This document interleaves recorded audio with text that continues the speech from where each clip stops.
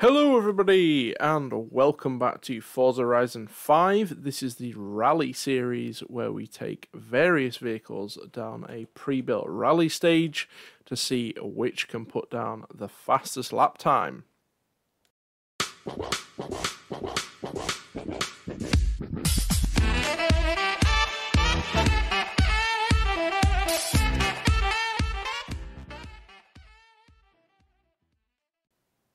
So in the last episode we took the Ford Racing Puma and it ended up being our fastest front wheel drive vehicle, but it was quite a way down the leaderboard because of its front wheel drive. So I've decided today to change directions a little bit, and of course you can see what we're going to be driving today. It is the Ford Velociraptor, or Hennessy Velociraptor 6x6. So I'm thinking more wheels to the ground is going to be a good thing. So let's see what we can do with the Velociraptor. We're going to upgrade it to S1 class. We're going to go ahead and put in the Racing V8, which gives us 850 horsepower. We may come back to turbo or supercharging later, but for now we're going to keep it standard. Of course, we can go ahead and fit it with the overlanding kit or the spare wheel. We're not going to do that because that just adds weight, although it does look very cool. We can upgrade the tyre width, but we can't upgrade the tyre sort of traction, but it does have these off-road tyres as standard. So all the vehicles in this series are fitted with the rally tyre compound, unless they already have the off-road tyres fitted like this vehicle. So we're going to leave that alone. We're going to go ahead and put in a race clutch, and we're going to go for the race transmission, carbon fibre drive shaft, and we want the rally differential, so we can go ahead and tune this thing in a moment. We're going to upgrade it with the best brakes possible. We're not going to put anti-roll bars on this thing, but we are going to reduce some weight. So this thing is almost 3 tons, 3.25 tons to start. We can get that down to 2.5 tons with a bit of weight reduction, so that is good. We'll go ahead and do that. And now engine upgrade. We can't really do much in here. Let's see if it is actually enough to get us up to S1 class. I don't think it will be. Unfortunately, not quite. We're still into A class. So let's go ahead and see if turbo will bring us up to S1, and it does. And it increases the horsepower by quite a lot. Now, do we want a turbo or do we want to go for a supercharger? I think we want to go for a supercharger, because if we're looking at the torque graph, we don't really have a lot of pickup in the bottom end. So we're going to go for the supercharger so we have instant power, and that is going to bring us up into S1 class. And of course, we'll go ahead and upgrade the supercharger as well. So the power to weight of this thing is quite impressive. We've got 1200 horsepower, almost 1300 horsepower, but we have got a lot of weight to shift. So there we go. That is the vehicle built. I'm going to go ahead and tune the thing now and wrap it with some kind of nice racing livery. And I'll see you guys at the rally course. Okay, our first attempt in the Ford Hennessy Velociraptor. Let's see what we can do with this thing. Now, I've driven the Mercedes 6x6 and that thing understeers quite a lot, so I'm expecting this to be about the same. But it gets a good launch, it's very good down the bumps, but yes, the understeer is apparent. This thing is quite long, but of course 6 wheels of driving means we've got 6 wheels putting the power down. We have to brake quite early for the corners to get it turned in. It doesn't struggle with the water at all. That was a problem we've had with the last couple of cars we run, the Puma and the Lamborghini. We just barely got that checkpoint and I'm in way too high a gear. Of course, the supercharger will be helping with a bit of low-end grunt. You can hear it whining away We're way out in the field there. The understeer in this thing is massive. Now, I'm not expecting it to be the fastest vehicle that we've driven, but I'm curious to see how 6 wheels compares to the 4 that we've been using. Yeah, we get a whole heap of understeer through the hairpin there. I'm not expecting any airtime over the jump. No, none whatsoever. But we turn in early for the next couple of corners. This is where the Velociraptor is going to make up a whole bunch of time. We've got nearly 1,000 horsepower, 6-wheel drive. But then we get a massive heap of understeer at the top of the hill. So we have to have a big dive on the brakes. The understeer in this thing is horrible, and that was the same situation I had with the Mercedes. Now let's see what we can do in the final couple of corners here. We're having to slow it down way too much just to get the vehicle turned. I've tried tuning the understeer out as much as I possibly can, but there's only so much you can do through tuning. It is then up to the vehicle. But there we go, across the line at a 2:14.735. That is a very decent first lap time. That's going to put it just behind the Chevrolet K10 in a 13th place, just above the Audi Quattro from the first episode.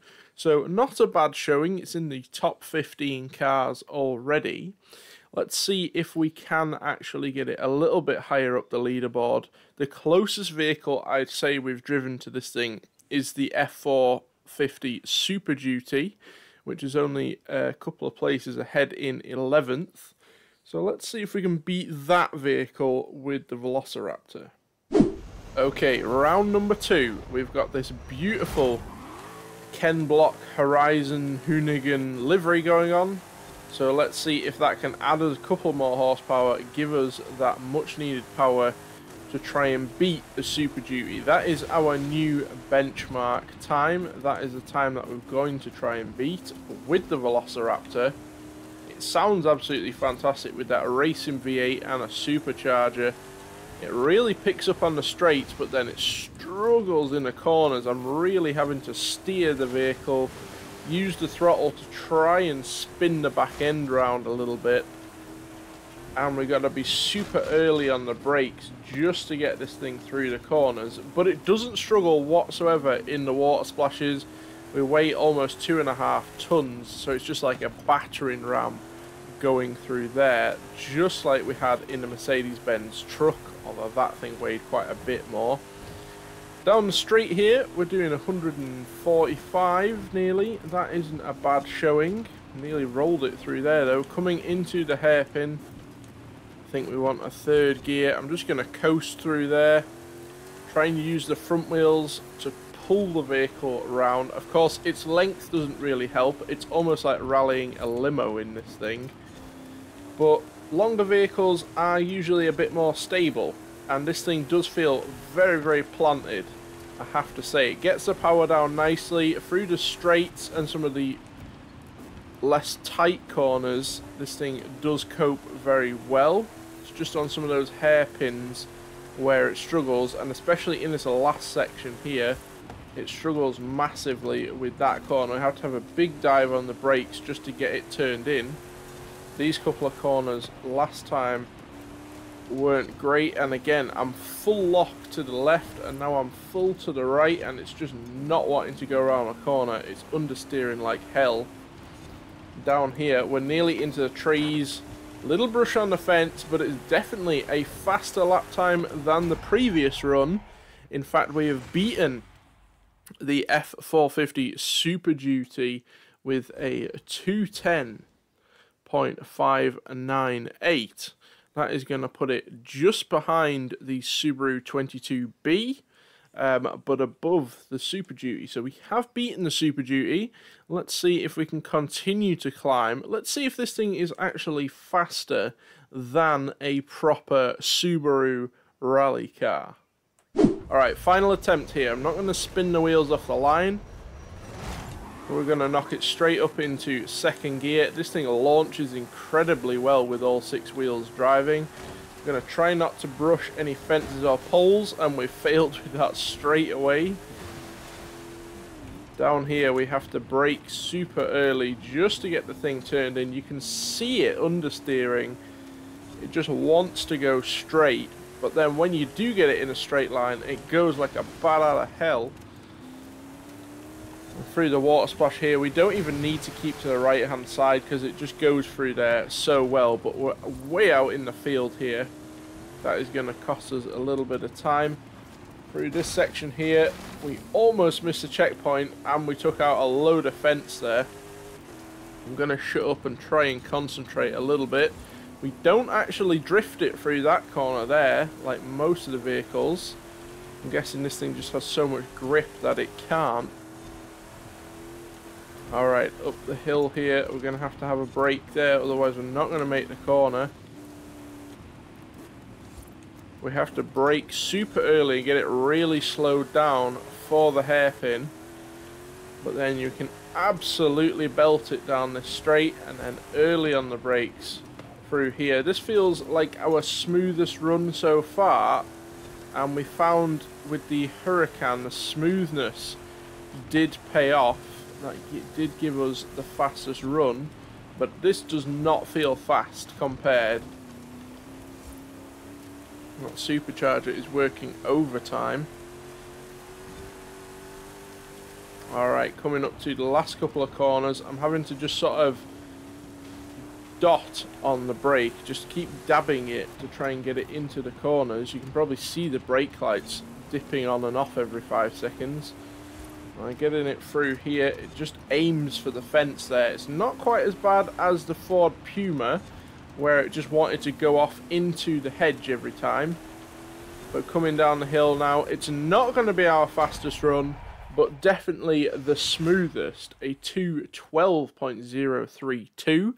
So let's go to the leaderboard and see how this thing racks up. Well, it's going to be an 11th place for the Ford Hennessy Velociraptor, just above the Ford F450 Super Duty, which was the time I was hoping to beat with this thing.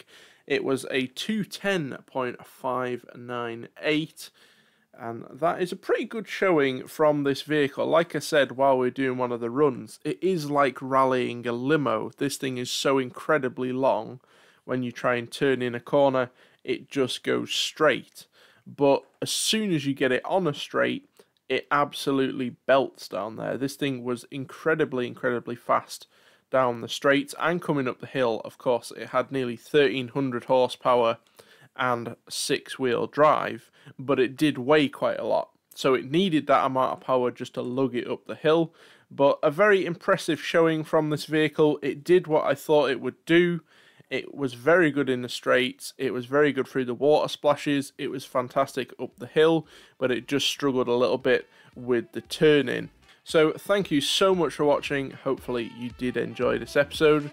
If you did, please smash the like button, it just really helps out the channel. And until next week, see you later.